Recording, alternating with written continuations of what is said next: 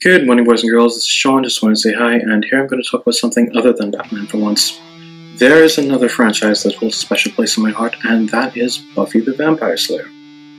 Into each generation, a Slayer is born. One girl in all the world, a chosen one. One born with the strength and skill to fight the vampires, to stop the spread of their evil and the swell of their numbers.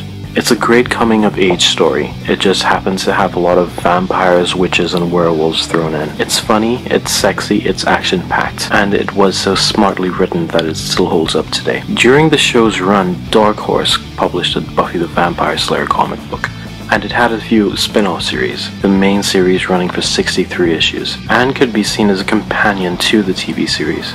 Here we had a strong female protagonist, who felt real and vulnerable, despite the fact that she had superpowers. And to this day, it does remain one of my favorite franchises.